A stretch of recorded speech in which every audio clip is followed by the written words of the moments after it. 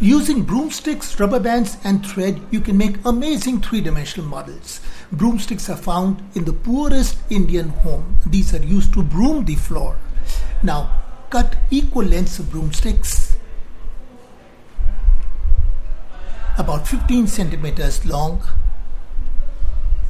Tie 3 broomsticks on one end with a rubber band, and then on the 3 free ends, you make a triangle.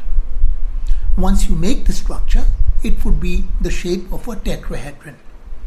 Tetra means 4, hedrons means triangles.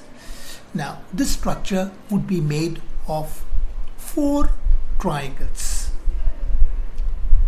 This is where you put the final rubber band. You can see it would have 4 corners, and each facet would be a triangle. And because triangles are the strongest structure, now here is a 3D structure made of triangles. It's the strongest structure found in nature. Similarly, because the rubber bands tend to decay, so you can tie all the joints with thread, and this would be a long-lasting model and also very, very low cost. Using 9 broomsticks, you can make a prismatic structure.